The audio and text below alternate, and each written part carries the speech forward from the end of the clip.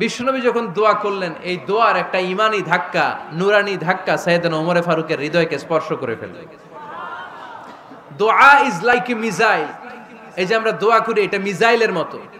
যুদ্ধে মিসাইল হামলা করে না? মিসাইল হামলা করার পরে এই মিসাইল লক্ষ্য বস্তুতে যে ভেদ করে, ঠিক কিনা? তেমনি দোয়ার মতো যদি আপনি দোয়া করতে পারেন, আপনি যেই জন্য দোয়া করেছেন ঠিক ওই জায়গায় যে আপনার দোয়া স্পর্শ করে। সুবহানাল্লাহ পড়বেন না? বিশ্বনবীর দোয়ার মাধ্যমে প্রথমে সাইয়েদনা ওমর ফারুকের হৃদয়ে এক ধাক্কা লাগলো।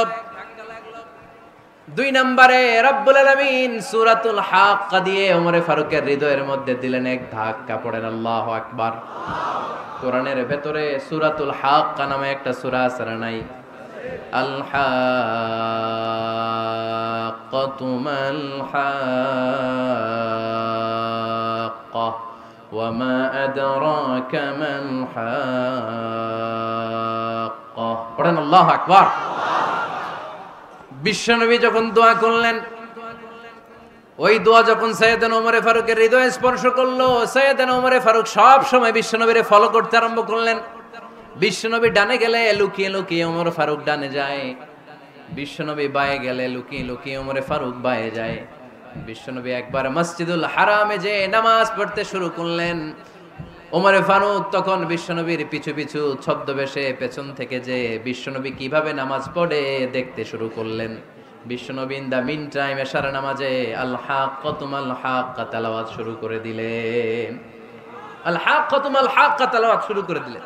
তেলাওয়াত করতে করতে বিশ্বনবী যখন তেলাওয়াত করতেছে, ওমর ফারুক এরকম দুলতেছে আর মজা পাচ্ছে। ওমিয়া বিশ্বনবীর কণ্ঠ বুঝি আমার মতো কণ্ঠ, আপনার মতো কণ্ঠ, আহমদ বিন ইউসুফের কণ্ঠ, আব্দুল বাসিতের কণ্ঠ না? বিশ্বনবীর গলায় যে কি সুরের ঝংকার আল্লাহ দিয়েছেন, কি সুরের লহরী আল্লাহ দিয়েছেন, একবার যে শুনতো পাগল হয়ে যেত। আল্লাহু আকবার। বিশ্বনবী সূরা হাক্কা মন্ত্রমুগ্ধ তেলাওয়াতে, মন্ত্রমুগ্ধ সুর দিয়ে, মন্ত্রমুগ্ধ কণ্ঠ দিয়ে তেলাওয়াত করতে লাগলেন। এশার সালাতে ওমর ফারুক দুলতে লাগলেন। ওমর ফারুক যত শুনেন অবাক হয়ে যায়, যত শুনেন অবাক হয়ে যায়, যতই শুনে অবাক। কিরে? কারণ তিনি আরবি ভাষা বুঝতেন। এত সুন্দর শব্দের গাঁথনি, এত প্রাঞ্জল বর্ণনা, এত সুন্দর অন্তমিল, এটা কবিতা না হয়ে পারে না। উনি মনে মনে ভাবলেন এটা মনে হয় কবিতা। ইট might be poem, it could be poem. Muhammad মনে হয় কবি হয়ে গেছে, তার কাব্য প্রতিভা দিয়ে সে এটা বানিয়েছে। তা না হলে এত সুন্দর কথা, এটা কবিতা না হয়ে পারে। ইন দ্য মিন টাইম বিশ্বনবী কিন্তু দেখতেছে না যে পেছনে ওমর। বিশ্বনবী তেলাওয়াত করছিলেন। ইন দ্য মিন টাইম বিশ্বনবী পড়ছিলেন ওমা হুয়া বিকাউলি শাইরিন কলিলাম মা তুমিনুন। এই আয়াতের অর্থ হলো এটা কোনো কবির কথা নয়, খুব অল্প সংখ্যক লোকই তোমরা ঈমান আনো। সুবহানাল্লাহ পড়েন। এটাকে বলে কোইনসিডেন্ট। কোইনসিডেন্ট হুট করে অনেক সময় মিলে যায়, যায় কি যায় না? আপনি একজনের কথা ভাবতেছেন ভাবতেছেন, বাজারে গেলেন, বাজারে যেই দেখেন ওই লোকটা দাঁড়ায় আছে, এরকম হয় কি হয় না? কোইনসিডেন্ট। ওমর ফারুক মনে মনে যেটা ভাবতেছে ওই কথা দিয়ে বিশ্বনবী তেলাওয়াত করতেছে। আল্লাহু আকবার। বিশ্বনবী যে আয়াত তেলাওয়াত করছিলেন, আয়াতের অর্থ হলো এটা কোনো কবির বানানো কবিতা না, খুব অল্প সংখ্যক লোকই তোমরা ঈমান আনো। ওমর ফারুক আটকে উঠলেন, থমকে দাঁড়ালেন। ঘটনা কি? আমি মনে মনে ভাবলাম, কি রে এত সুন্দর কথা, এটা তো মানুষের কথা হতে পারে না, এটা নিশ্চয়ই কবিতা, কবির কথা। কিন্তু মুহাম্মদ এখন আবার পড়তেছে ওমা হুয়া বিকাউলি শাইর, এটা কোনো শায়েরের, কবির কথা নয়। কলিলাম মা তুমিনুন, অল্পই তোমরা ঈমান আনো। তার মানে আমার মনে যা চলে মুহাম্মদ এটা টের পায়। মুহাম্মদ গণক। নাউজুবিল্লাহ পড়বেন না? মুহাম্মদ অনেক বড় মাপের একজন গণক। মানুষের হৃদয়ে কি চলে, মনে মনে কি ভাবে, মুহাম্মদ না দেখেও বলে দিতে পারে। ইন দা মিন টাইম বিশ্বনবী পরের আয়াতে পড়লেন ওয়ালা বিকাউলি কাহিনিন কলিলাম মা তাযাক্কারুন। এই আয়াতের অর্থ হলো এটা কোনো গণকের বানানো গণনা নয়, খুব অল্প সংখ্যক লোকই তোমরা উপদেশ হিসেবে এটাকে মানো। সুবহানাল্লাহ পড়েন। এবার আর ওমর ফারুকের সহ্য হয় না, কি আজীব তামাশা। প্রথমে মনে করলাম কবিতা, মোহাম্মদ কয় কবি না, সে কবি না, এটা কবিতা না। তারপর ভাবলাম সে গণক, সে আয়াত পরে পরে বলে দিল এটা গণনা নয়, তাহলে এটা কি? এটা কি কবিতাও না, গণনাও না, তাহলে এটা কি? বিশ্বনবী তখন বললেন তানজিলুম মির রাব্বিল আলামিন। সুবহানাল্লাহ পড়েন। পরের আয়াত ছিল তানজিলুম মির রাব্বিল আলামিন। এটা দুনিয়ার কোনো কবির বানানো কবিতা না, এটা কোনো গণকের গণনা না, এটা কোনো সাহিত্যিকের বানানো সাহিত্য নয়, এটা মহাবিশ্বের পরিচালক রব্বুল আলামিনের কাছ থেকে পাঠানো কিতাব কোরআন। সূরা হাক্কার ধাক্কায় ওমরে ফারুক কাইত, প্রথমে ধাক্কাটা লাগলো যে দোয়া। বিষ্ণুনবী তাহাজ্জুদে কেঁদে দোয়া করলেন, আল্লাহ হয় আবু জাহেল রে দিবা নাইলে ওমর রে দিবা। ওই দোয়া ওমরে ফারুকের হৃদয়ে ছোঁয়া লেগেছে। এরপর হাক্কা, সূরাতুল হাক্কা দিয়ে দিলে এক ধাক্কা। এই ধাক্কা খেয়ে উথাল পাথাল হৃদয়ের মধ্যে, হায় রে এ কি বাণী, এ কেমন কথা, কে মুহাম্মদ। তারপরও শয়তানের ওয়াসওয়াসা আছে না নাই? আল্লাহ বলে যতই ওয়াসওয়াসা ওমরকে দেয়া হোক, আমি ওমরে ফারুককে এই মুসলিম উম্মতের সেনাপতি বানিয়ে ছাড়বো, আমি সেনাপতি বানাবো। এবার 3 নাম্বার ডোজ। ডাক্তারের কাছে গেলে প্রথমে দেখবেন সিম্পল ডোজ দেয়, নরমাল ওষুধ, এটাতে কাজ না হলে ডোজ বাড়ায়, একেবারে কাজ না হলে অ্যান্টিবায়োটিক মারে, আছে না নাই? আল্লাহ প্রথমে দোয়ার ছোঁয়া লাগালেন, তারপর সূরা হাক্কা দিয়ে ধাক্কা মারলেন, এরপরে রব্বুল আলামিন বলেন এবার 3 নাম্বার ডোজ সূরা তহা দিয়ে আমি তোমার হৃদয়টারে উজালা বানায় দেব রে ওমর। শয়তান ওদিক দিয়ে ওয়াসওয়াসা, খেলা দুই দিক থেকে চলতেছে। আল্লাহ তাআলা হেদায়েতের রাস্তায় টানছে, শয়তান জাহান্নামের দিকে টানছে। ঘোষণা দেয়া হলো মক্কায়, মুহাম্মদের মাথা কেটে এনে দিলে এত এত স্বর্ণ মুদ্রা দেয়া হবে। ওমরে ফারুক রাজি হয়ে গেলেন, নাঙ্গা তলোয়ার নিয়ে বিশ্বনবীর মাথা কাটার জন্য ছুটলেন। নাউজুবিল্লাহ পড়বেন না? বনু জাহরা গোত্রের এক লোক বলে, আইনা ইয়া ওমর, কই যাও? মুহাম্মদের মাথা কাটতে যাই। আরে মুহাম্মদের মাথা কাটতে যাও? তোমার বোন ফাতিমা বিনতে খাত্তাব আর তোমার বোন জামাই সাঈদ কদ সাবা, এরা তো ধর্ম ত্যাগ করে ফেলছে, এটা তো আমাদের ধর্ম ত্যাগ করে মুহাম্মদের ফলোয়ার হয়ে গেছে। আগে ওমর ঘর সামলাও, পরে মুহাম্মদের মাথা কাটতে যেও। ওমরে ফারুক অবাক হয়ে গেলেন, তলোয়ার নিয়ে বিশ্বনবীর দিকে না যে নিজের বাড়ির দিকে চলে গেলেন। বিশ্বনবীর আপন বোন ফাতিমা বিনতে খাত্তাব, বোন জামাই সাঈদ আর খাব্বাব রাদিয়াল্লাহু তাআলা আনহু, তিনজন মিলে সূরা তহা তেলাওয়াত করছিলেন। পড়েন সুবহানাল্লাহ। মক্কায় লুকিয়ে লুকিয়ে দাওয়াত হতো। খাব্বাব রাদিয়াল্লাহু তাআলা আনহু একটা চামড়ার ফলকের মধ্যে সূরা তহার কয়েকটা আয়াত এনে ওমরে ফারুকের বোন আর বোন জামাইকে শিক্ষা দিচ্ছে, ট্রেনিং দিচ্ছে। সুবহানাল্লাহ পড়েন। লুকিয়ে লুকিয়ে ওমরে ফারুক যখন ঘরে চলে আসলেন, এরা তটস্থ হয়ে গেল। সাইয়েদনা খাব্বাব বিছানার তলায় লুকিয়ে গেলেন। ওমরে ফারুক বললেন, দরজা খোলো। ফাতিমা বিনতে খাত্তাব দরজা খোলার পরে নির্মম ভাবে সাইয়েদনা ওমর রাদিয়াল্লাহু তাআলা আনহু বোনের গায়ে আঘাত শুরু করে দিল। বোন জামাইকে আহত করতে শুরু করলো আর বলতে শুরু করলো, তোরা পাগল হলি কেন? কি আছে ওই মুহাম্মাদের মধ্যে? কি জাদু নিয়ে এসেছে? সে যাই বলে লোকজন পাগল হয়ে যায়, সবাই তার উপর কালিমা পড়ে ঈমান এনে ফেলে। কি এমন জিনিস তোদের কাছে আছে যেটা দেখে মুহাম্মদকে তোরা ভালোবাসলি? কি আছে? কি পড়তেছিলি আমারে দেখা। ফাতেমা বলে, ইন্নাকা রিজসুন লা ইয়ামাসসুহু ইল্লাল মুতাহহারুন। ও আমার ভাই ওমর, তুমি নাপাক। তুমি কি? লা ইয়ামাসসুহু ইল্লাল মুতাহহারুন, পবিত্রতা অর্জন না করে এই কোরআন ধরা যায় না। সুবহানাল্লাহ পড়েন। ওমরে ফারুক গোসল করে আসলেন, কারণ ধাক্কা তো আগে কয়েকটা খাইছে। কথা বুঝেন নাই বোধহয়? প্রথমে দোয়ার ধাক্কা, পরে কোন সূরা দিয়ে ধাক্কা? হাক্কা দিয়ে ধাক্কা। 3 নম্বরে এখন আরেকটা ধাক্কা খাবে। গোসল করে আসলেন। ফাতিমা বিনতে খাত্তাব বললেন, গোসল যখন করে এসেছেন, এই নেন। ওমরে ফারুক এবার চামড়ার কাপড়ের মধ্যে সূরা তহার প্রথম আয়াতের দিকে নজর করলেন। নজর করেই কোরআনের প্রেমে পড়ে গেলেন। পড়েন সুবহানাল্লাহ। ওমর ফারুক পড়তে আরম্ভ করলেন, তহা মা আনজালনা আলাইকাল কুরআনা লিতাশকা ইল্লা তাযকিরাতাল লিমান ইয়াখশা তানজিলাম মিম্মান খালাকাল আরদা ওয়াস সামাওয়াতিল উলা। সুবহানাল্লাহ পড়েন। উনি পড়তে আরম্ভ করলেন, তহা মা আনজালনা আলাইকাল কুরআনা লিতাশকা, এই কোরআনকে আমি তোমাদের হতভাগ্য জাতি হিসেবে দুনিয়ায় থাকার জন্য পাঠাই নাই, এটা রব্বুল আলামিনের পক্ষ থেকে এসেছে। যারা রবকে ভয় করে তাদের জন্য আছে উপদেশ। যিনি আকাশ বানিয়েছেন, জমিন বানিয়েছেন, ওই আল্লাহ তাআলা নিজেই এই কোরআন পাঠিয়েছে। আওয়াজ করে পড়তে হবে আল্লাহু আকবার। উনি খুব ভালো আরবি জানতেন। সূরা তাহা পড়ার পরে আর ধৈর্য ধারণ করতে পারে না। ওমর ফারুক ছোট্ট বাচ্চার মতো কান্না শুরু করে দিলেন। আল্লাহু আকবার। সূরা তাহাটা হাতে নিয়ে, তলোয়ারটা হাতে নিয়ে বিশ্বনবীর দিকে ছুটতে আরম্ভ করলেন। আইনা মুহাম্মদ, কোথায় মুহাম্মদ? তোমরা আমাকে মুহাম্মাদের কাছে নিয়ে চলো। বিশ্বনবী তখন সাফা পাহাড়ের পাদদেশে দারুল আরকাম ইবনে আলকামের ঘরে লুকিয়ে লুকিয়ে কোরআনের দাওয়াত দিতেন। ওমরে ফারুককে পাগলের মতো ছুটে আসতে দেখে বিশ্বনবীর চাচা হামজা ইবনে আব্দুল মুত্তালিব বলল, নবী আপনি পালান।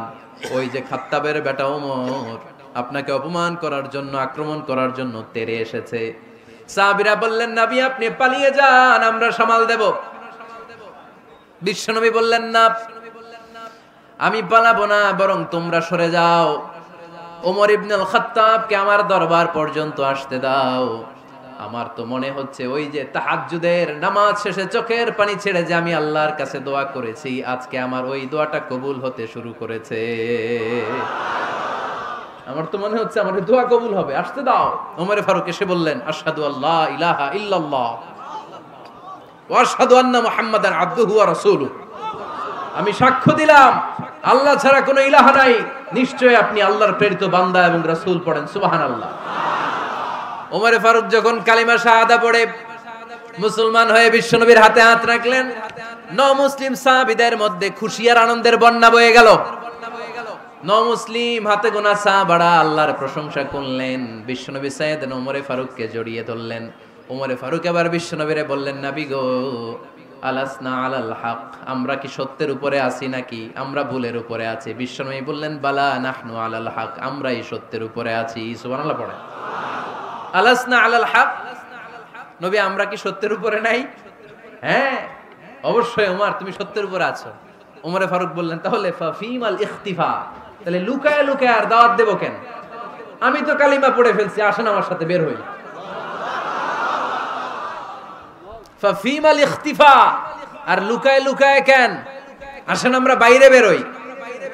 বিশ্বনবী বললেন, ওমর এটা মাক্কি জীবন, এখানে আমরা একটু গোপনে গোপনে দাওয়াত দিতে চাই। ওমরে ফারুক বলে, না, আমার দায়িত্ব, আমি একটা মিছিল দিতে চাই নবী। আল্লাহর নামের তাকবীর দিতে দিতে দারুল আরকাম থেকে শুরু করে মসজিদুল হারাম পর্যন্ত একটা মিছিল দিয়ে আমি মক্কা কাঁপাইয়া দেব। অনুমতি দেন। বিশ্বনবী দিতে চায় না। ওমর ফারুক অনেক বুঝানোর পরে স্বল্প পরিসরের একটা অনুমোদন পাওয়া গেল বিশ্বনবী সাল্লাল্লাহু আলাইহি ওয়াসাল্লামের কাছ থেকে। কিন্তু মিছিল যে দিবে, মিছিলের জন্য লোকের দরকার আছে না নাই? এখানে লোক নাই, আমি একাই মিছিল দিতেছি। এটা জমবে, মিছিল জমবে। খুঁজে উনি 11 জন মুসলিম সাহাবা পেলেন। কয়জন? ওমরে ফারুক বললেন, 11 জনই সই। এই 11 জন নিয়েই আমি আল্লাহর নামের তাকবীর দিব। 2 লাইন করলেন। কয় লাইন? 2 লাইন। পেছনে 6 জন, আর এই লাইনের নেতা বানালেন বিশ্বনবীর চাচা হামজাকে রাদিয়াল্লাহু তাআলা আনহু। আর সামনে 5 জন, তার আগে দাঁড়ালেন উনি নিজেই। তাহলে 6 6 12। বললেন এই 2 লাইনই আমরা তাকবীর দিতে দিতে, বেশি না, এই দারুল আরকামের ঘর থেকে, আপনারা জানেন যে সাফা মারওয়া এখন যে সাই হয়, এই সাফার পাদদেশে ছিল দারুল আরকামের ঘর। উনি বললেন এখান থেকে ওই যে কাবার গিলাফ দেখা যায়, কাবার গিলাফ পর্যন্ত আমরা এই তাকবীর নিয়ে ওখানে যাব। সুবহানাল্লাহ পড়বেন না? ওখানে উনি দাঁড়িয়ে ছোট্ট একটা ভাষণ দিয়েছিলেন। উনি বলেছিলেন, মান আরাদা আন তাসকুলা উম্মু ওয়া ইয়াতামা ওয়ালাদু ওয়া তারমিলা যাওজাতুহু ফালিয়াসুদ্দানি। খেয়াল করে শুনেন, কান দুইটা খরগোশের কানের মতো খাড়া করেন। উনি এক বাক্যের একটা ভাষণ দিলেন। ভাষণ দিতে জানলে বড় ভাষণ দেয়া লাগে না। এক বাক্যের ভাষণ দিয়ে গোটা বিশ্বকে ঝাঁকুনি মারা যায়। চিল্লায় বলো ঠিক কিনা? ওমর ফারুক এক বাক্যের একটা ছোট্ট ভাষণ দিলেন। মান আরাদা আন তাসকুলা উম্মু, কে আছো মায়ের এই মক্কায়, কে আছো মায়ের বুক খালি করতে চাও? ইয়াতামা ওয়ালাদু, কে আছো বাচ্চাগুলারে, নিজের সন্তানগুলোরে ইয়াতিম বানাতে চাও? কে আছো তারমিলা যাওজাতুহু, নিজের স্ত্রীকে বিধবা বানাতে চাও? ফালিয়া সুদ্দানি, বুকের পাটা থাকলে আমি ওমর রে থামাও। ফালিয়া সুদ্দানি, দেখি মক্কায় কার এত বড় বুকের পাটা, কে আছো মায়ের বুক খালি করতে চাও, সন্তান এতিম বানাতে চাও, স্ত্রীকে বিধবা বানাতে চাও, ফালিয়া সুদ্দানি পারলে আমারে ঠেকাও। এই বলে উনি আল্লাহু আকবার, আল্লাহু আকবার, আল্লাহু আকবার বলে স্লোগান শুরু করে দিলেন। এক এক স্লোগানে মক্কার মরুজমিন থারথার করে কাঁপতে আরম্ভ করলো। এই মিছিল মক্কার কেউ দেয় নাই। মিছিলের আওয়াজ শুনে আবু জাহেল বাইরিস, উতবা বাইরিস, শাইবা, ওয়ালিদ ইবনে মুগিরা সব বের হইছে। কি রে, আমার এলাকায় এত বড় স্লোগান, কার এত সাহস? বের হয়ে দেখে মিছিলের সামনে ওমর। ওমরে দেখে দিছে এক দৌড়, কারণ ওমরে ফারুককে থামানোর মতো বাপের বেটা মক্কায় দ্বিতীয়টা কেউ ছিল না। আওয়াজ করে বলেন ঠিক কিনা? ওমরে ফারুক আল্লাহু আকবার, আল্লাহু আকবার বলে স্লোগান দিতে দিতে মসজিদুল হারামের ভেতরে ঢুকে গেল। কাবার গিলাফ ধরার পরে সেদিন মিছিল থেমেছে। ওই আল্লাহর নামের স্লোগান সেদিন কেউ থামাতে পারে নাই, কিয়ামত পর্যন্ত কেউ থামাতে পারবে না। চিল্লায় বলো ঠিক কিনা?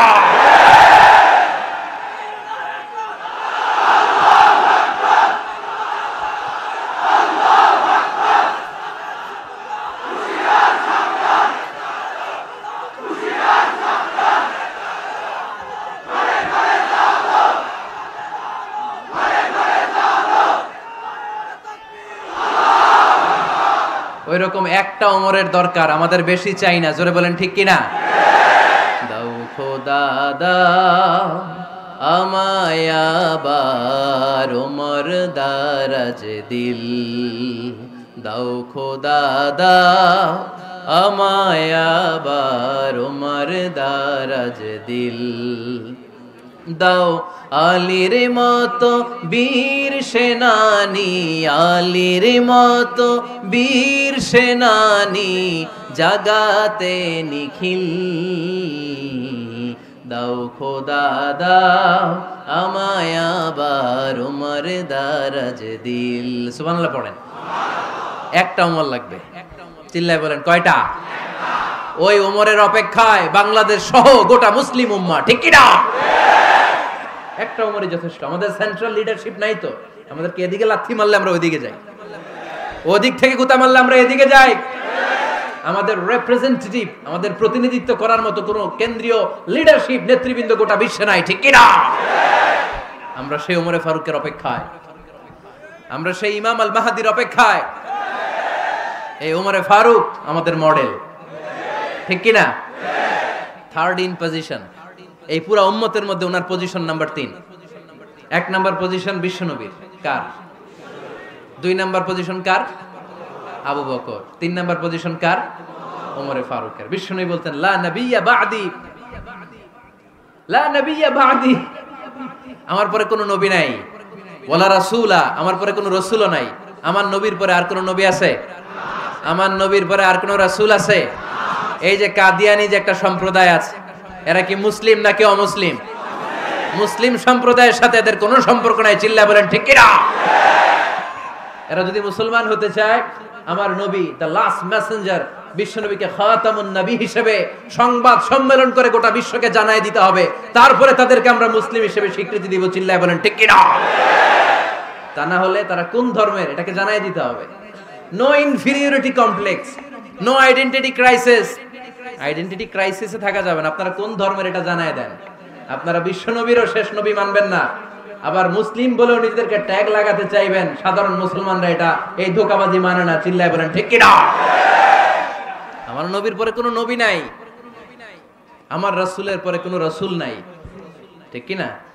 আল্লাহর হাবিব বলতেন লাউ কানা বা'দি নাবিয়্যুন লাকানা উমর, তবে আমার পরে যদি নবী হওয়ার যোগ্যতা কারো থাকে, আমার ওমরের ওই যোগ্যতা আছে। সুবহানাল্লাহ পড়েন। প্রভু তুমি বলেছো রাসূল দেবে না, বলনি দেবে না ওমর, বলনি দেবে না হামজা তারি, খালিদ বিজয় সমর। প্রভু তুমি বলেছো রাসূল দেবে না, বলনি দেবে না ওমর, বলনি দেবে না হামজা তারি, খালিদ বিজয় সমর। প্রভু তুমি বলেছো রাসূল দেবে না। সুবহানাল্লাহ পড়েন। এজন্য আমরা একটা ওমর চাই। কয়টা? বেশি লাগবে?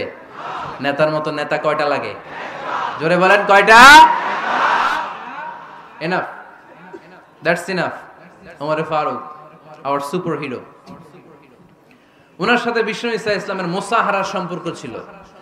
ওমরে ফারুক যে বিশ্বনবীর শ্বশুর এটা অনেকে জানেই না। ওমরে ফারুক রাদিয়াল্লাহু তাআলা আনহু বিশ্বনবীর শ্বশুর ছিলেন, এটা আজকে নতুন শুনছেন। কে কে হাত তোলেন? দেখছেন হুজুর, সঠিক বলছি না আমি? অনেকে আমরা জানি না। মাশাআল্লাহ, জানতে লজ্জা নাই, শিখতে লজ্জা নাই, লজ্জা হচ্ছে অজ্ঞতায় আর মূর্খতায়, ঠিক কি না? আমরা শিখতে রাজি আছি। যে কথা বলে আমরা তার ছাত্র। আমার আগে হুজুর কথা বলতেছিলেন, আমরা ছিলাম ছাত্র। এখন আমি কথা বলতেছি, এখন আমরা সবাই হয়ে গেছি ছাত্র, ঠিক কি না? যিনি বলেন তিনি শিক্ষক, বাকিরা আমরা ছাত্র, ঠিক কি না? চার খলিফার দুই খলিফা, ইসলামের চার খলিফার দুই খলিফা বিশ্বনবীর মেয়ের জামাই, আর বাকি দুই খলিফা বিশ্বনবীর শ্বশুর। সুবহানাল্লাহ পড়েন। সাইয়েদনা আলী রাদিয়াল্লাহু তাআলা আনহু, সাইয়েদনা উসমান যুন-নূরাইন বিশ্বনবীর মেয়ের জামাই। উসমান রাদিয়াল্লাহু তাআলা আনহুর কাছে বিশ্বনবী দুই মেয়েকে বিয়ে দিয়েছিলেন। একজন মারা যাওয়ার পরে আরেকজন। বিশ্বনবী বলেছেন এরপরে আরেকটা থাকলে ওইটারও বিয়ে দিতাম। সুবহানাল্লাহ পড়বেন না? দুইজন ছিল মেয়ের জামাই আর দুইজন ছিল শ্বশুর। সাইয়েদনা আবু বকর শ্বশুর, বিশ্বনবীর স্ত্রী আম্মাজান আয়েশা রাদিয়াল্লাহু তাআলা আনহার বাবা। বিশ্বনবীর স্ত্রী আম্মাজান হাফসা রাদিয়াল্লাহু তাআলা আনহার বাবা ছিল সাইয়েদনা ওমর ফারুক। চিল্লায় পড়েন আল্লাহু আকবার। জানো তো না পজিশন না? সাইয়্যিদু কুহুলিল জান্নাহ, জান্নাতে যত নারীরা যাবে নারীদের সর্দারিনী হবে সাইয়্যিদাতুনা ফাতেমা রাদিয়াল্লাহু তাআলা আনহা। এই ফরিদপুরের যত ইয়াং স্টারেরা তোমরা যারা জান্নাতে যাবে তোমাদের লিডার হবে সাইয়েদনা হাসান আর হুসাইন রাদিয়াল্লাহু তাআলা আনহুমা। আর বয়স্ক মুরব্বীরা যারা জান্নাতে ঢুকবেন আপনাদের লিডার হবে সাইয়েদনা আবু বকর আর সাইয়েদনা ওমর ফারুক রাদিয়াল্লাহু তাআলা আনহু। সুবহানাল্লাহ পড়তে পারলেন না? ওমর ফারুক এটা সাধারণ কোনো ক্যারেক্টারিস্টিক্স নয়। ওনাকে আল্লাহ তাআলা নলেজও দিয়েছেন, আবার দিনদারিও দিয়েছেন। আমার দিনী ভাইয়েরা খেয়াল রাখবেন, কোনো আলেমের মধ্যে বা কোনো নেতার মধ্যে যদি এই দুইটার সমন্বয় আপনি পান, যে তার জ্ঞানও আছে আবার দিনদারিও আছে, হি belongs the knowledge and he belongs the তাকওয়া, সে গোটা বিশ্বকে জয় করে ফেলবে, ঠিক কি না? যার মধ্যে জ্ঞান আছে, যার মধ্যে তাকওয়া আছে, তারে কেউ থামায় রাখতে পারে? ওমরে ফারুককে এই দুই নেয়ামত দিয়ে ধন্য করেছে কে? সহিহ বুখারীর বর্ণনা, বিশ্বনবী সাহাবীদের সামনে একটা স্বপ্নের কথা বলছেন। বিশ্বনবী বললেন, আমি স্বপ্নে দেখলাম আমার আঙ্গুলের ফাঁকা থেকে দুধ বের হচ্ছে, আমি তৃপ্তি সহকারে দুধ খেলাম। খাওয়ার পরে দেখলাম আঙ্গুলের মধ্যে একটু দুধ লেগে আছে। আমার আঙ্গুলে অতিরিক্ত লেগে থাকা দুধটা আমি ওমরে ফারুকের মুখের মধ্যে লাগিয়ে দিলাম। সাহাবারা বললেন, ইয়া রাসূলুল্লাহ, ইয়া হাবিবাল্লাহ, মাযা আওয়ালতা বিহি, এই স্বপ্নের আপনি কি ব্যাখ্যা করলেন, আমরা তো বুঝলাম না। বিশ্বনবী বললেন, আওয়ালতু বিহি আল ইলম, আমি এই দুধ দিয়ে জ্ঞানের ব্যাখ্যা করেছি, কারণ ওমরকে আল্লাহ যেই জ্ঞান দিয়েছে গোটা বিশ্বের কাউকে এত জ্ঞান দেয় না। এজন্য স্বপ্নে যদি কেউ দেখেন যে আপনি দুধ খাচ্ছেন, তার মানে আল্লাহ তাআলা আপনার জ্ঞান বাড়ায় দিবে। ওমরে ফারুককে দুধ খেয়ে অতিরিক্ত দুধের অংশটা বিশ্বনবী আবু বকর রাদিয়াল্লাহু তাআলা আনহুর মুখে দেন নাই, সাইয়েদনা উসমানের মুখে দেন নাই, আলী রাদিয়াল্লাহু তাআলা আনহুর মুখে দেন নাই। স্বপ্নে ওই অতিরিক্ত লেগে থাকা দুধটা বিশ্বনবী ওমরে ফারুকের ঠোঁটের মধ্যে লাগিয়ে দিয়েছেন। এই হাদিস থেকে প্রমাণ হয় আল্লাহ তাআলা জ্ঞানের নেয়ামতে সাইয়েদনা ওমরে ফারুককে ধন্য করেছেন। আবার বুখারীর বর্ণনা, বিশ্বনবী সাল্লাল্লাহু আলাইহি ওয়াসাল্লাম আরেকটা স্বপ্নের বর্ণনা দিচ্ছেন। তিনি বললেন, তোমাদের সবাইকে স্বপ্নে আমার সামনে দাঁড় করানো হলো। আমি দেখলাম তোমাদের কারো জুব্বা নাভি পর্যন্ত, কারো জুব্বা হাঁটু পর্যন্ত, কারো জুব্বা টাকনু পর্যন্ত। ওমরে ফারুককে যখন স্বপ্নে আমার সামনে দাঁড় করিয়ে দেয়া হলো, আমি দেখলাম ওমরের জুব্বা এত লম্বা, ওমর টেনে হিচড়ে তার জুব্বা নিয়ে সামনে হেঁটে যাচ্ছে। সাহাবারা বললেন, ফামাযা আওয়ালতা বিহি ইয়া রাসূলুল্লাহ, ও আল্লাহর রাসূল, এই স্বপ্ন দিয়ে আপনি কি বোঝাতে চাইলেন, আমরা কিছু বুঝলাম না। বিশ্বনবী বললেন, আউয়ালতু বিহি আদ-দীন, আমি এই হাদিসের দ্বারা দ্বীনের ব্যাখ্যা করলাম, যার জামা যত লম্বা তার দ্বীনদারি তত বেশি। সুবহানাল্লাহ, আসতে পড়েন। স্বপ্নে দেখলেন কোন সাহাবীর জুব্বা নাভি, কোন সাহাবীরটা হাঁটু, কারোটা টাকনু, কিন্তু ওমরে ফারুকের জুব্বা এত লম্বা, ইয়াজুরু সাওবাহু, তিনি তার জুব্বা টেনে হিচড়ে যাচ্ছেন। বিশ্বনবী বললেন, এটা দ্বারা আমি দ্বীন, আমি তাকওয়া, দিনদারি তাকওয়া এটার ব্যাখ্যা করেছি। তার মানে ওমরে ফারুকের তাকওয়ার সামনে সব তাকওয়া পানি হয়ে যাবে। কোন সুবহানাল্লাহ।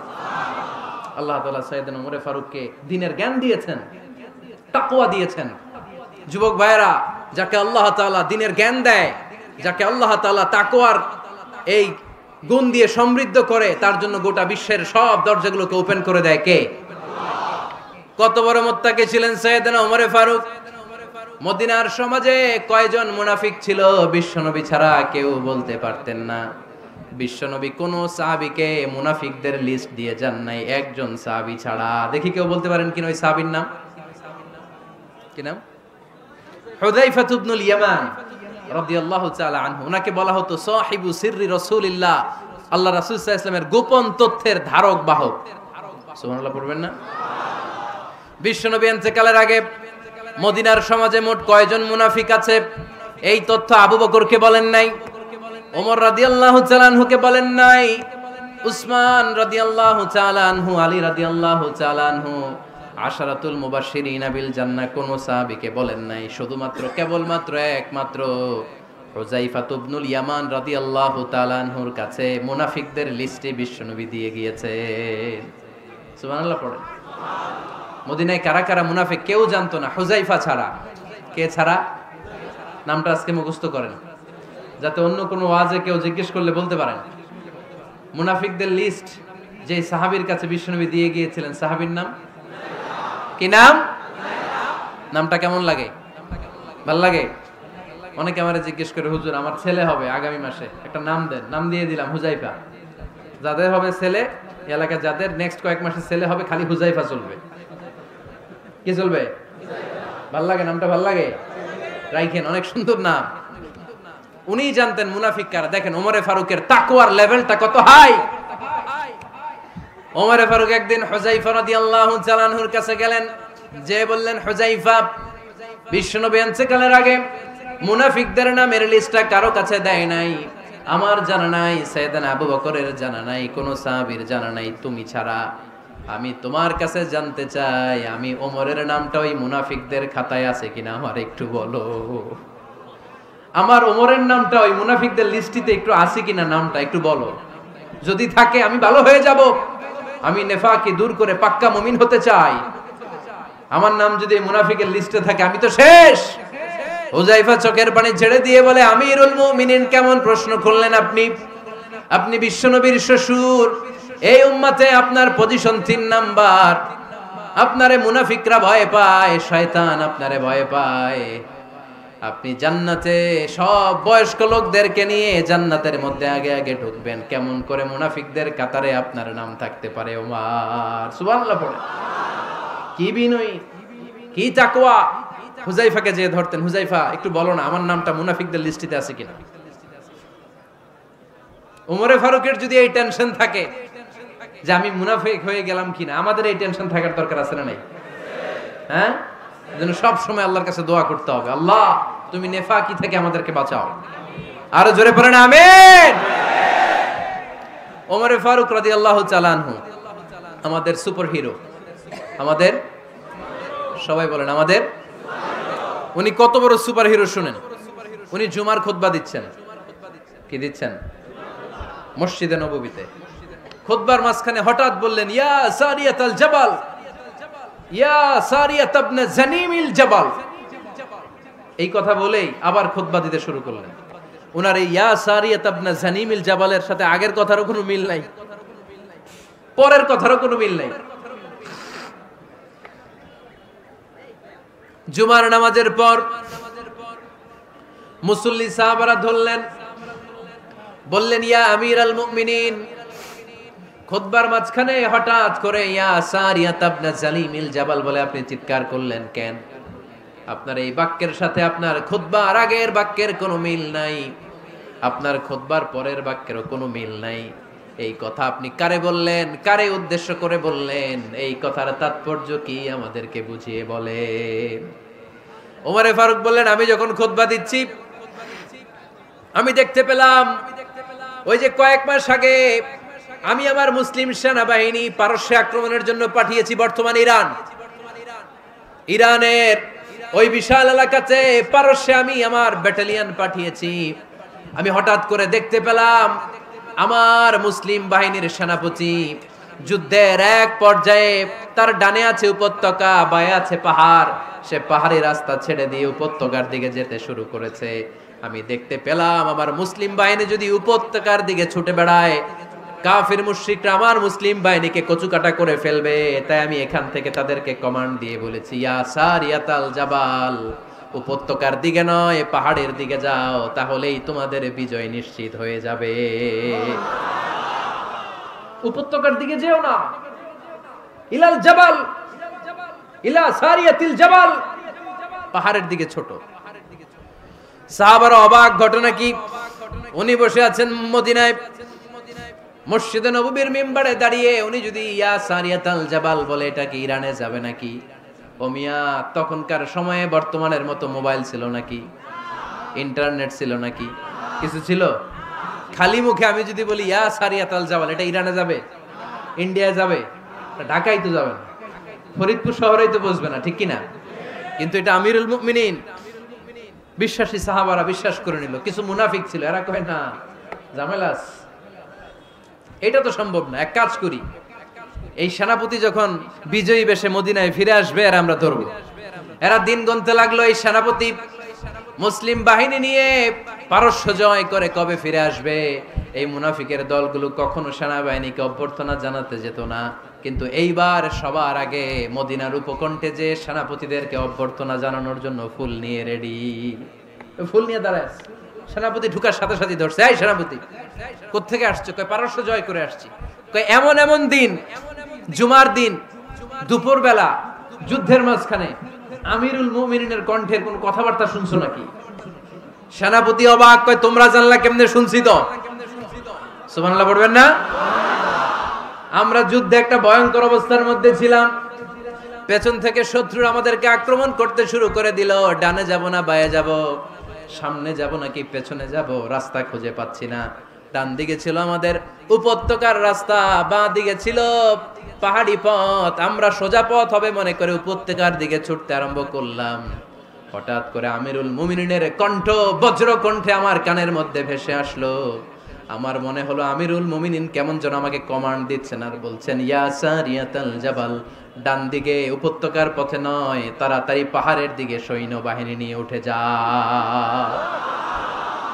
পাহাড়ের দিকে, ডানে না। This is wrong track and this is the right track. ওই দিন যদি ওমরে ফারুকের ওই গাইডলাইন, আমিরুল মুমিনিনের কমান্ড যদি আমি না শুনতাম, আজকে বিজয়ের বেশে ফিরতেও পারতাম না, আমাদের চেহারাও তোমরা দেখতে পেতে না। ওমরে ফারুকের ওই কমান্ড, ওই গাইডলাইন অদৃশ্য থেকে শোনার কারণে এই পারস্যের মধ্যে আমাদেরকে সেই যুদ্ধে বিজয় দান করেছে কে? দিস ইজ ওমরে ফারুক, দিস ইজ ওমরে ফারুক। বিশ্বনবী বলছেন, ওমর, মা লাকিয়াকা শাইতানু সালিকান ফাজ্জান ইল্লা সালাকা ফাজ্জান গায়রা ফাজ্জিক। ওমর, শয়তান ইবলিস যদি তোমার কোনো রাস্তা দিয়ে হাঁটতে দেখে, শয়তান ওই রাস্তা রেখে দিয়ে অন্য রাস্তা দিয়ে হাঁটে। সুবহানাল্লাহ বাড়িতে যায় বললেন। কে বলতেছে? বিশ্বনবী। কার ব্যাপারে? ওমরে ফারুকের ব্যাপারে। শয়তান যদি দেখে যে ওমরে ফারুক এই রাস্তা দিয়ে হাঁটতেছে, শয়তান ওই রাস্তা রেখে দিয়ে অন্য রাস্তা দিয়ে হাঁটে। সুবহানাল্লাহ পড়েন।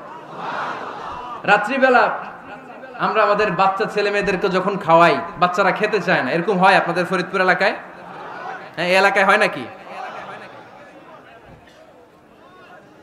খেতে চায় না বাচ্চারা, এই চকলেট দেখায়া, এই মিনা কার্টুন দেখায়া, এইটা সেইটা, এগুলো সেগুলো বলে, গল্প টল্প বলে ভুলায়া খাওয়ানো লাগে, তাই না?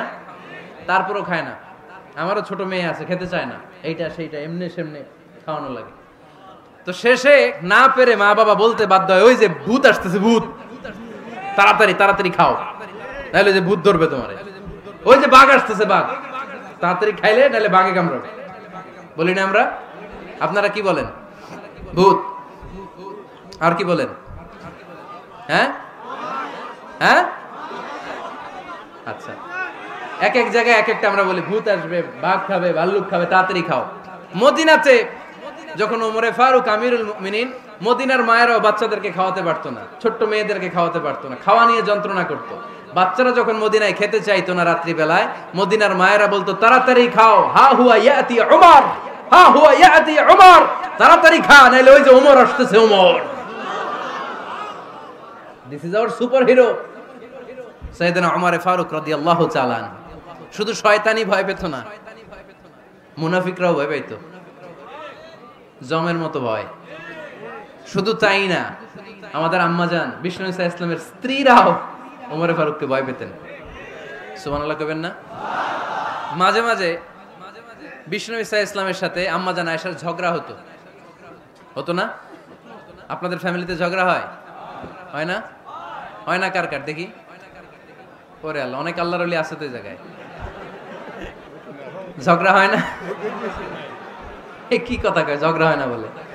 বিশ্বনবীর ফ্যামিলিতে ঝগড়া হয়, আপনার ফ্যামিলিতে হয় না? মিষ্টি ঝগড়া। আর ও বিয়েই করে নাই।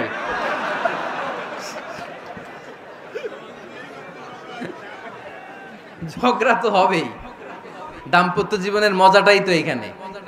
কখনো ঝগড়া, কখনো আনন্দ, একটু বৃষ্টি, একটু রোদ, একটু হাসি, একটু কান্না, ভালো লাগা ভালোবাসা শেয়ার করে নেয়া, মিলেমিশে একাকার হয়ে যাওয়া, ঠিক কিনা? তো আল্লাহর হাবিব সাল্লাল্লাহু আলাইহি ওয়াসাল্লামের সাথে আম্মাজান আয়েশার ঝগড়া হতো। তো একদিন ঝগড়া হয়ে দুইজন রেগে আছে। খবরদার দুইজন রেগে থাকবেন না, আবার একজন রাগলে আরেকজন থেমে যাবেন, কারণ এই ছোট্ট ঝগড়া থেকে এটা অনেক সময় বিচ্ছেদের দিকে গড়ায়। আমার প্রিয় ফরিদপুরবাসী, ভাবি রেগে গেলে আপনি রাইগেন না, ওই দিন আপনি একটু ঠান্ডা থাকেন। আবার আপনি রেগে গেলে, আমার মাইকের আওয়াজ যদি ভাবিরা শুনেন, আপনারা রেগে যায় না, একটু ঠান্ডা থাকবেন। দুইজনে রেগে গেলে তো তৃতীয় বিশ্বযুদ্ধ শুরু হবে, তাই না? একজন রেগে গেলে আরেকজন ঠান্ডা, কারণ এই সামান্য ঝগড়া থেকে ইগোর কারণে এটা বিচ্ছেদ আর ডিভোর্স পর্যন্ত গড়ায়। আর শয়তান এখানে উস্কানি দেয়, কারণ ইমানদারদের ফ্যামিলি ভাঙতে পারলে শয়তান সবচেয়ে বড় খুশি হয়, আর ইমানদারদের ফ্যামিলি টিকে থাকলে খুশি হয়ে যায় কে? আম্মাজান আয়েশা রাদিয়াল্লাহু তাআলা আনহার সাথে বিষ্ণু ইসা ইসলামের ঝগড়া হতো মাঝে মাঝে। একবার ঝগড়া হলো, বিষ্ণু ইসা ইসলামও রাগ, আম্মাজান আয়েশাও রাগ। তো বিষ্ণুই বললেন, আয়েশা ঝগড়া করে আর কতক্ষণ থাকবো, আসো মিটমাট করি। আয়েশা রাদিয়াল্লাহু বললেন, ঠিক আছে মিটমাট করব।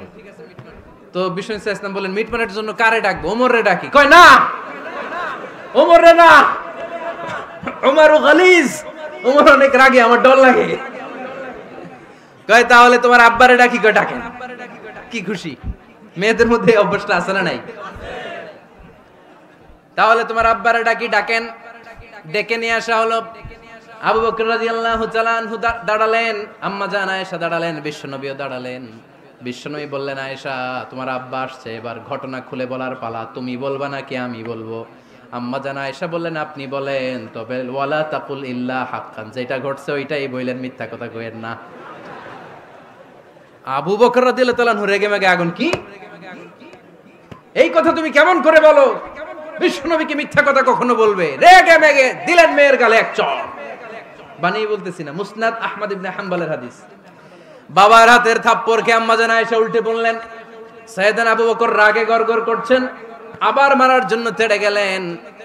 এবার বাঁচার জন্য আম্মাজান আয়েশা বিশ্বনবীর পিছনে যে আশ্রয় নিলেন, বিশ্বনবী বাঁচানোর জন্য দুই হাত মেলে দাঁড়িয়ে গেলেন। পড়েন সুবহানাল্লাহ। বিশ্বনবী যখন দুই হাত মেলে দাঁড়িয়ে গেলেন, সাইয়েদনা আবু বকর রাদিয়াল্লাহু আনহু থেমে গেলেন। সাইয়েদনা আবু বকর রাদিয়াল্লাহু তাআলা আনহু ঘর থেকে বের হয়ে বারান্দায় দাঁড়ালেন। পড়েন সুবহানাল্লাহ।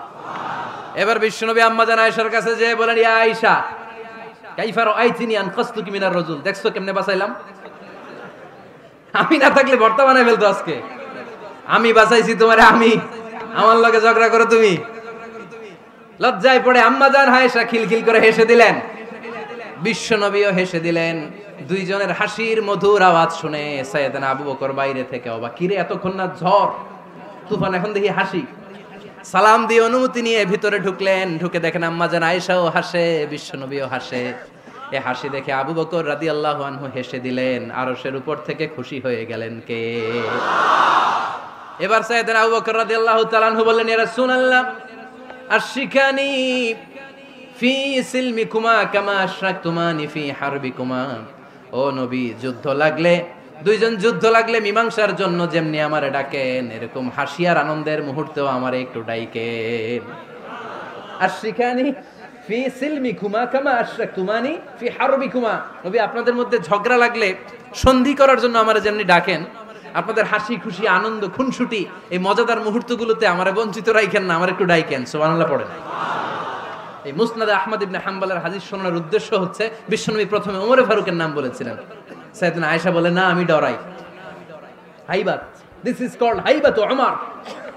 একবার বিশ্বনবীর সব বিবিরা ধরলেন, ও নবী আমাদেরকে এটা দেন ওইটা দেন, ঘরে এটা নাই ওইটা নাই ওইটা নাই। বিশ্বনবীকে আমার কাছে কিচ্ছু নাই, যদি এমনি আমার বউ হয়ে থাকতে চাও থাকো, তাহলে যা তা না হলে যা লাগবে কিনে দেব, সাথে সাথে তালাকও দিয়ে দিব। কিছু দিতে পারবো না, আমার নাই তো সামর্থ্য নাই, কিন্তু বিবিরাও ছাড়া না এটা দেন ওইটা দেন। বিশ্বনবী রহমতের নবী, বিবিদেরকে বুঝাতেও পারেন না, বিবিরা আবদার করতেছে নবী এটা লাগবে ওইটা লাগবে। ইন দ্য মিন টাইম বিশ্বনবী একজনের সালাম শুনতে পেলেন, কে যেন দরজায় দাঁড়িয়ে বলতেছে আসসালামু আলাইকুম। বিশ্বনবী দরজার দিকে তাকালেন, তাকিয়ে বললেন ওয়া আলাইকুমুস সালাম, আর বুঝতে পারলেন এটা আমার ওমরের সালাম। সালাম দেওয়ার পরে বিবিদের দিকে তাকায় দেখে একজন বিবিও নাই, সব অন্দর মহলের ভিতরে দৌড়। সুবহানাল্লাহ পড়তে পারলেন না? This is our super hero Omar. এরকম ওমর একটা লাগবে, চিল্লায় বলেন কয়টা? একটা ওমর গোটা বিশ্বকে সোজা করে দিবে। একটা ওমর সবল আর দুর্বলের সব পার্থক্য দূর করে দিবে, মাজলুমের উপর জালিমের অত্যাচারের অবসান ঘটায় দিবে, গোটা বিশ্বটাকে সাম্য মৈত্রী ভালোবাসার ইনসাফ দিয়ে পরিপূর্ণ করে দিবে। সেই ওমরের অপেক্ষায় আমরা। নিজের ছেলেকে 80টা বেত মেরেছেন। কয়টা? 80টা বেত মেরেছে। এই ব্যাপারে অনেকগুলো বর্ণনা পাওয়া যায়। সবচেয়ে সহিহ বর্ণনা হচ্ছে মুয়াত্তা ইমাম মালিকের বর্ণনা। ওমর ফারুক রাদিয়াল্লাহু তাআলা আনহুর ছেলে আব্দুর রহমান মারুফুন বিআবি শাহমা ছিলেন মিশরে, ওখানে নাবিজ খেয়েছিলেন। নাবিজ হচ্ছে আরব দেশের লোকেরা দুধের মধ্যে শক্ত খুরমা রাত্রেবেলা ঢেলে দিত, ঢেলে দিলে সারা রাত ওই খুরমার রসটা দুধের সাথে মিশে দুধটা লাল হয়ে যেত, এটারে সকালবেলা খেত, খুব সুস্বাদু, এটাকে বলে নাবিজ। কিন্তু এটা রাতে ভিজাইলে সকালেই খাইতে হয়, রেখে দিলে আবার একটু সমস্যা হয়, এটা অনেকটা তারির মতো হয়ে যায়, মাতলামি চলে আসে। তো ওমরে ফারুকের ছেলে নাবিজ খেয়েছেন, মদ খাননি, নাবিজ। কিন্তু নাবিজ খাওয়াতে সাকরান চলে এসেছে। সাকরান চলে আসাতে এটা যখন প্রমাণিত হয়েছে, আমর ইবনুল আস রাদিয়াল্লাহু তাআলা আনহু নাকি 80 বেত মেরেছেন মিশরে। কয় বেত? নিয়ম হচ্ছে সবার সামনে, ইনি সবার সামনে না মেরে একটু গোপনে মেরেছে। এই তথ্য যখন ওমরে ফারুকের কাছে এসেছে, উনি বললেন না, মারতে হবে সবার সামনে, আলাদা মারলা কেন? ও মদিনায় ফিরে আসলে আমি আবার 80টা মারব। মদিনায় ফিরে আসার পরে সাইয়েদনা ওমরে ফারুক ওই আগের 80টারে আর ধরেন নাই, নিজ হাতে আবার 80টা বেত মেরেছেন। এই বেত মারার 1 মাস পরে এই আবু শাহমা ইন্তেকাল করেছে। অনেক ঐতিহাসিক বলে এই বেতের আঘাতে মরেছে, কেউ কেউ বলেছে নিজের রোগের কারণে মরেছে। কিন্তু দিস ইজ দ্য ইনসাফ সিস্টেম অফ ওমর। নিজের ছেলে বলে ছেড়ে দেয় নাই। এখন নিজের ছেলে হইলে 7 খুন মাফ, নেতার ছেলে হইলে 10 খুন মাফ, এলাকার মোড়লের ছেলে হইলে 10 খুন মাফ। নো পার্সিয়ালিটি ইন ইসলাম। ইসলামে পার্সিয়ালিটি নাই। আপনি নেতার ছেলে হন, আপনি বিজনেস ম্যাগনেটের ছেলে হন, আপনি যেই হন না কেন, ইসলামের দৃষ্টিতে সবাই সমান। চিল্লায় বলেন ঠিক কিনা? বানু মখজুমিয়া গোত্রের এক নারী চুরিতে ধরা পড়ল। সাহাবারা বললেন, নবী মদিনার সবচেয়ে ভেরি প্রেস্টিজিয়াস এন্ড ডিগনিফাইড ফ্যামিলির মেয়ে, আপনি হাত কাটেন না, কারণ ইসলামের নিয়ম চুরি করলে কি কেটে দাও। বিশ্বনবী বললেন, বলো কি? হাত না কাটার জন্য তোমরা আমাকে রেকমেন্ড করছো? এটা আল্লাহর আইন, পৃথিবীর কেউ রেকমেন্ড করলো শোনার ক্ষমতা আমার নাই, কারণ আইনটা দিয়েছে কে? লাউ কানাত ফাতিমাতু বিনতি মুহাম্মাদিন সারাকাত লাকাতা মুহাম্মাদুন ইয়াদাহা। আরে বনু মাকসুমিয়া মেয়ে তো দূরের কথা, আমার কলিজার টুকরা ফাতেমাও যদি আজ চুরিতে ধরা পড়তো, তার হাত কেটে দিতে আমি 1 মিনিটও দেরি করতাম না। দিস ইজ ইসলাম। এই হচ্ছে ওমরে ফারুকের মানাকিব। এরকম ওমরে ফারুক কয়টা লাগবে? আওয়াজ করে বলতে হবে, কয়টা লাগবে? একটা লাগবে। এই সাইয়েদনা ওমরে ফারুক মদিনার প্রথম চিফ জাস্টিস ছিলেন। সর্বপ্রথম উনার পরামর্শে সাইয়েদনা আবু বকর রাদিয়াল্লাহু তাআলা আনহু কোরআনকে সংকলন করেছেন। আমরা এই যে কোরআন পড়ি 30 পারা, এমদাদিয়া লাইব্রেরির 114টা সূরা, কত সুন্দর সন্নিবেশ করা হয়েছে, এখানে সাজানো হয়েছে। আল্লাহর হাবিব সাল্লাল্লাহু আলাইহি ওয়াসাল্লামের সময় কি এরকম কোরআন ছিল নাকি? ছিল না। খেজুর পাতার মধ্যে, গাছের বাকলের মধ্যে ওটের বড় হাড্ডির মধ্যে আর পাথরের মধ্যে খোদাই করা কোরআন ছিল। সাইয়েদনা আবু বকরের সময়ে রাদিয়াল্লাহু তাআলা আনহুর সময় যুদ্ধ হলো, 70 জন হাফেজ সাহাবী ইন্তেকাল করলেন। সাইয়েদনা আবু বকর রাদিয়াল্লাহু তাআলা আনহুকে ডেকে ওমর ফারুক বললেন, ও আবু বকর, এইভাবে হাফেজে কোরআন সাহাবীরা যদি দুনিয়া থেকে বিদায় হয়ে যায়, আল্লাহর কোরআনও তো বিদায় হয়ে যাবে। আমার পরামর্শ হলো আপনি সব বয়োজ্যেষ্ঠ সাহাবীদেরকে একসাথে করে কোরআনের সব কাগজগুলোকে একসাথে করে একটা নির্ধারিত কপির মধ্যে কোরআনকে সংকলন করে ফেলেন। সাইয়েদনা আবু বকর বললেন, যেটা আমার নবী করে না, এটা আমি কেমনে করি? কিন্তু ওমর ফারুক নাছোড়বান্দা বলে না, এটা করলে কোনো খারাপ হবে না, ভালোই হবে। মুসলিম উম্মার জন্য এক জায়গায় কোরআন সন্নিবেশিত থাকবে, আপনি করেন। সাইয়েদনা আবু বকর রাজি হয় না, ওমর ফারুকও ছাড়ে না। ওমর ফারুক বলতে বলতে বলতে বলতে এমন ভাবে সাইয়েদনা আবু বকর রাদিয়াল্লাহু তাআলা আনহুকে ধরলেন, সব শেষে সাইয়েদনা আবু বকর ওমর ফারুকের কথায় কোরআন সংকলনে রাজি হয়ে গেলেন। পড়েন সুবহানাল্লাহ।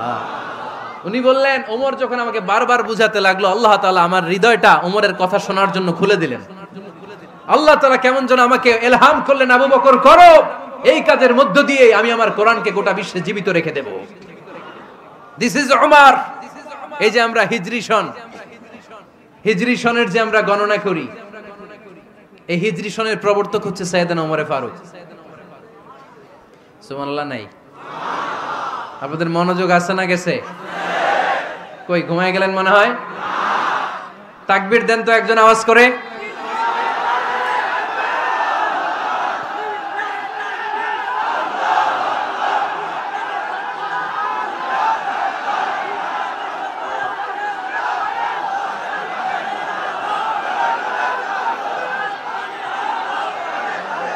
মাশাআল্লাহ মাশাআল্লাহ। বসেন বসেন, এখনই শেষ করে দেব কিছু সময়ের মধ্যে। আমরা একসাথে বিদায় নিব ইনশাআল্লাহ। ওঠা বসা করবেন না, ওঠা বসা করবেন না, বসেন।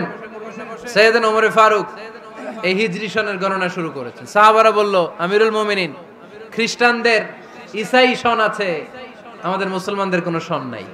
আমাদের একটা সন থাকলে আমাদের জিজিয়া নিতে, আমাদের যাকাতের টাকা উত্তোলন করতে অনেক সুবিধা হবে। ওমর ফারুক বললেন, তাহলে কোন সালকে হিজরি, কোন সালকে মুসলিম সাল হিসেবে আমরা ঘোষণা দিতে পারি? একজন বলল, আমার নবী যেই সালে জন্মগ্রহণ করেছেন ওই সালে। ওমর ফারুক বললেন, না, আমার নবীর জন্ম আমাদের জন্য খুশির দিন, কিন্তু এটা আমাদের জন্য প্রেরণা নয়, প্রেরণা নবীর কাজে, ঠিক কিনা? আরো কিছু সাহাবারা বলল, তাহলে যেই সালে আমার নবী ইন্তেকাল করেছে ওইটারে প্রথম সাল ধরেন। ওমর ফারুক বললেন, না, যেদিন তিনি ইন্তেকাল করেছেন এটা আমাদের দুঃখের দিন, এটা আমাদের প্রেরণা নয়। আমাদের প্রেরণা হচ্ছে বিশ্বনবীর ত্যাগ, তিতিক্ষা আর কাজের মধ্য দিয়ে। জোরে কোন ঠিক কিনা? ওমর ফারুক বললেন, যেদিন বিশ্বনবী ইসলাম রক্ষায় নিজের মাতৃভূমি ছেড়ে মক্কা থেকে মদিনায় গিয়েছেন, ওই দিনটাকে হিজরি প্রথম দিন ধরে আমরা হিজরি সাল গণনা করে শুরু করে দেব। ওইটাই হচ্ছে হিজরি সন। সেখান থেকে হিজরি সনের প্রবর্তন করেছেন সাইয়েদনা ওমর ফারুক রাদিয়াল্লাহু তাআলা আনহু। এই যে স্টেট গভর্নমেন্ট, এই যে প্রিজন, জেলখানা, ক্যান্টনমেন্ট, সচিবালয়, গণভবন, বঙ্গভবন, মুক্তিযোদ্ধাদের ভাতা, রাষ্ট্রীয় ভাতা, এই সব নিয়ম কানুন সাইয়েদনা ওমর ফারুক তার রাষ্ট্রীয় আমলে তিনি নিজে করেছেন। চিল্লায় পড়েন আল্লাহু আকবার। মুসলমানদের আলাদা কারেন্সি, নিজস্ব মুদ্রা ব্যবস্থা নিজে চালু করেছেন। সৈনিকদের মধ্যে যারা বিবাহিত, প্রতি 6 মাস অন্তর অন্তর 1 মাসের ছুটি কাটাতে তারা ফিরে আসবে, সাইয়েদনা ওমর ফারুক চালু করেছেন। চিল্লায় আওয়াজ করে পড়েন আল্লাহু আকবার। এই যে আমরা 20 রাকাত সালাতুত তারাবি পড়ি রমাদানে, পড়েন না আপনারা? এটা সাইয়েদনা ওমর ফারুক চালু করেছে। সুবহানাল্লাহ পড়তে পারলেন না? কোরআনে মোট 22টা আয়াত আছে যেখানে সাহাবারা ইনডিসিশনে ভুগছিলেন। বিশ্বনবীর মত একটা, ওমর ফারুকের মত আর একটা। এই 22 জায়গায় আল্লাহ তাআলা বিশ্বনবীর মতের পক্ষে আয়াত নাজিল না করে ওমর ফারুকের মতের পক্ষে কোরআনের আয়াত নাজিল করেছেন। আওয়াজ করে পড়েন আল্লাহু আকবার। এদিকে উঠলেন কেন আপনারা? যারা উঠছেন আমার দিকে তাকান।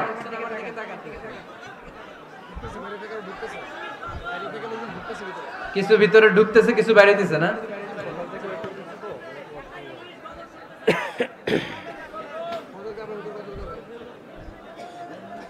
সাইয়েদনা ওমর ফারুক, আমরা সাহাবীদের জীবন চরিত পড়তে চাই না, কত যে অনুপ্রেরণামূলক দৃষ্টান্ত সাইয়েদনা ওমর ফারুক আমাদের জন্য রেখে গিয়েছেন। ওমর ফারুক যখন খলিফা, দিনের বেলায় যদি রাষ্ট্রে কোনো নিয়ম জারি করতেন, দিনের বেলায় জনগণকে কোনো বিষয়ে যদি নিষেধ করতেন, রাত্রে বেলায় খাওয়ার সময় ফ্যামিলি মেম্বারদের সবাইকে বলতেন, এই দিনের বেলা আমি জনগণকে এই কাজ করতে নিষেধ করেছি, তোমরা আমার ফ্যামিলি মেম্বার, খবরদার তোমরা এই কাজ করো না। জনগণ করলে যতটুকু শাস্তি, তোরা করলে পাবি ডবল শাস্তি। সুবহানাল্লাহ কইবেন না? আমাদের নেতারা ওই বাড়ির বিচার করে, ওই বাড়ির মাইয়ার বিচার, ওই বাড়ির পোলার বিচার, নিজের পোলা গাঞ্জা টানে আছে না নাই? নিজের মেয়ে অপরাধ করে আছে না নাই? কি নেতা ছিলেন ওমর ফারুক! আগে নিজের ঘর সামলিয়েছেন, আগে নিজেকে সামলিয়েছেন, নিজের ঘর ঠিক করেছেন, বলেছেন জনগণ করলে যত বেদ, তোরা করলে double Veda. This is call leader, ঠিক কি না? এক বাবা এসে বললেন, ওমর ফারুক আমার ছেলে কথা শোনে না, বেয়াদব। ওমর ফারুক ছেলেরা ডাকলেন, বাবা তুমি তোমার আব্বাজানের কথা শোনো না, এটা তো কবিরা গুনাহ। ছেলে বলে, ওমর ফারুক সব দায় দায়িত্ব আল্লাহ ছেলে মেয়েদেরকে দিয়েছে, বাবা মাকে কোনো দায়িত্ব দেয় নাই। ওমর ফারুক বললেন, অবশ্যই দায়িত্ব দিয়েছে। তাহলে বলেন আমার বাবার দায়িত্ব কি? উনি বললেন, প্রাইমারিলি প্রথমত 3 দায়িত্ব। আইয়ান তাকিয়া উম্মা, পৃথিবীর প্রতিটি বাবার উচিত ছেলেদের মেয়েদের জন্য ভালো মায়ের ব্যবস্থা করা। 2 নম্বরে আইয়ুহসিনা ইসমা, সুন্দর তার একটা নাম রেখে দেয়া। 3 নাম্বার ইউআল্লিমাহুল কিতাব, তার আল্লাহর কিতাব শিক্ষা দেওয়া। এবার ছেলেকে আমার আব্বা 3টার একটাও করে নাই। এবার ওমর ফারুক রেগে গেলেন, বাবার কাঁধে ধরলেন, বললেন তুই ছেলের জন্য বিচার নিয়ে আসলি, তোর 3টা দায়িত্বের একটাও তুই পালন করিস নাই। ছেলে বলে, আমিরুল মুমিনিন আমার মা নর্তকী, আমার মা মাজুসি, আমার মায়ের মধ্যে কোনো আদব কাদব নাই, সুন্দরী দেখে আমার মারে বাবা বিয়ে করছে, আমার মায়ের কাছ থেকে জীবনে কিছু শিখি নাই। 2 নাম্বার সাম্মানি খানফাসা, আমার বাবা আমার নাম রেখেছে চামচিকা। কি নাম রাখছে? এটা নাম হইলো একটা, এরকম উল্টাপাল্টা নাম আছে না নাই?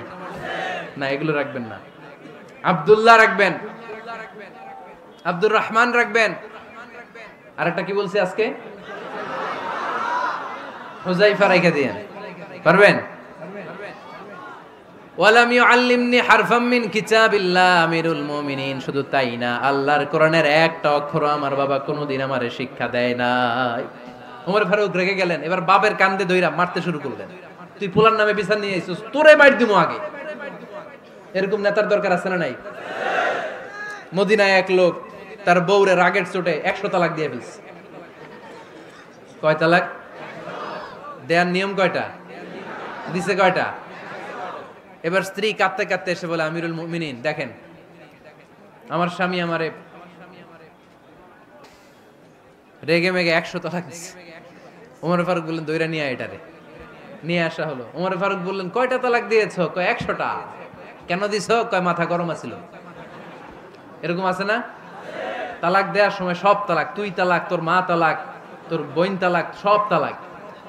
তালাক দিবে ওয়াইফ রে, দিতেছে সবাই রে। ওমর ফারুক বললেন, দিবে 3টা, 100টা দিলা কেন? কয় মেজাজ গরম ছিল। কয় দাঁড়া, আত-তালাকু মিন শাআইরিল্লাহ, তালাক হচ্ছে আল্লাহর দেয়া বিধানের একটা নিদর্শন, এটা নিয়ে তুই খামখেয়ালি করলি।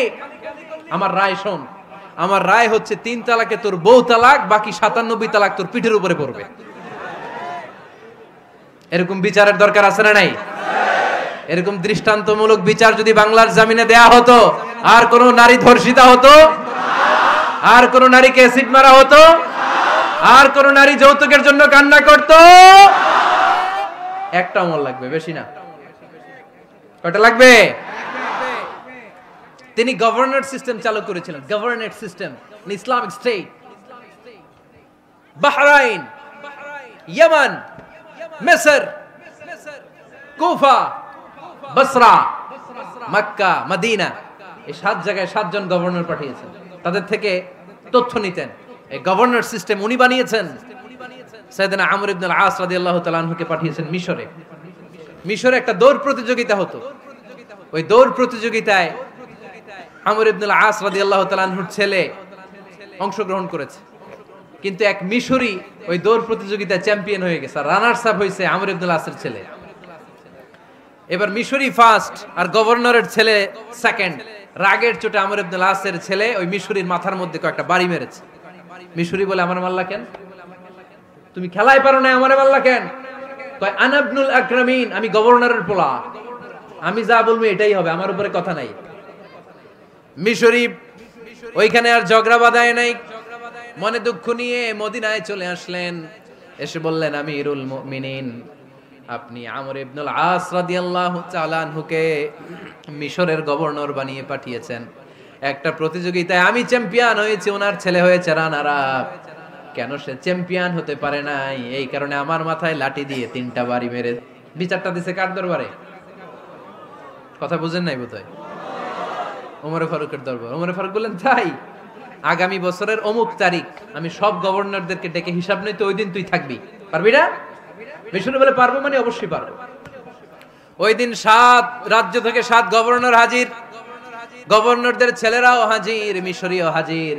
7 গভর্নরের কাছ থেকে 7 এলাকার খোঁজ খবর নেয়ার পরে ওমরে ফারুক বললেন, আইন আল মিসরি, মিশরি লোকটা কই, এদিকে আয়। মিশরি সামনে আসার পরে বলল, আমর ইবনুল আস, তুমি মিশরের গভর্নর, তোমার ছেলে সহ তুমি আসো। আমর ইবনুল আস এসে সামনে বসে রইলেন। এবার বললেন, ও আমর ইবনুল আসের ছেলে, তুমি নাকি ইবনুল আকরামিন গভর্নরের ছেলে, তুমি যা বলবা মিশরে নাকি তাই হবে, তোমার নাকি অনেক দাপট।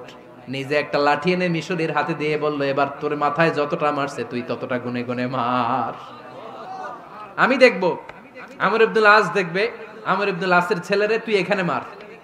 সে বলতেছে, থাক, আপনি বলছেন এতেই যথেষ্ট, মারা লাগবে না, আমি মাফ করে দিলাম। ওমরে ফারুক বলল, খবরদার, মার, মার ওর মাথার মধ্যে। মিশরি ওমরে ফারুকের ধমক শুনে ভয়ে ভয়ে 3টা বাড়ি মারল। এই বাড়ি মারা দেখেও ওমরে ফারুকের হৃদয় ঠান্ডা হয় নাই। লজ্জায় আমর ইবনুল আস, বয়স হয়ে গিয়েছে সাহাবা, মাথা তখন টাক, মাথায় চুল নাই, লজ্জায় মাথাটা হেট হয়ে মাথাটা নিচু করে রেখেছে।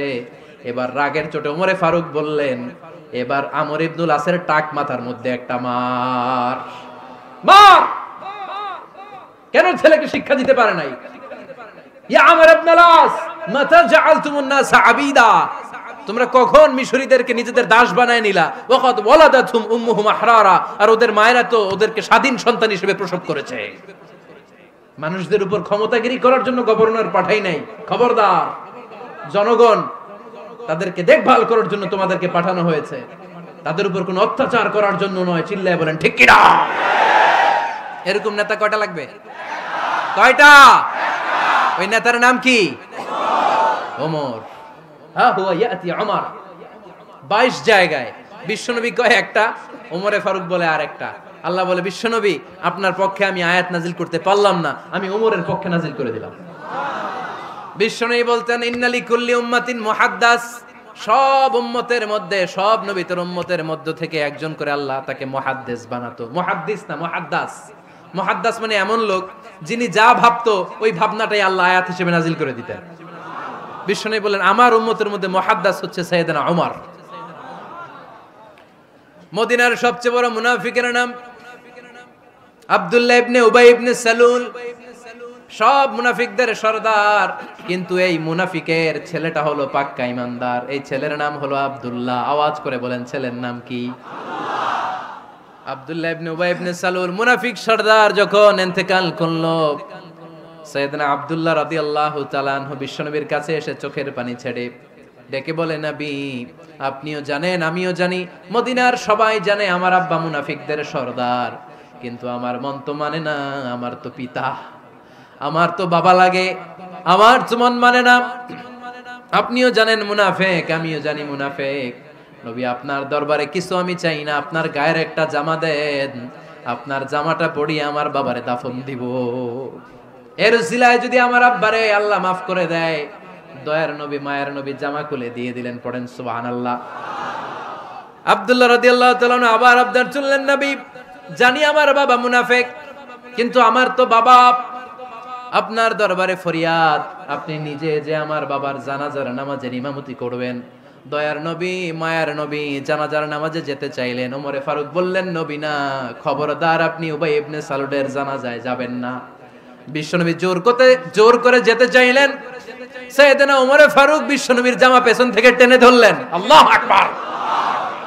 টেনে ধরলেন, যাবেন না আপনি।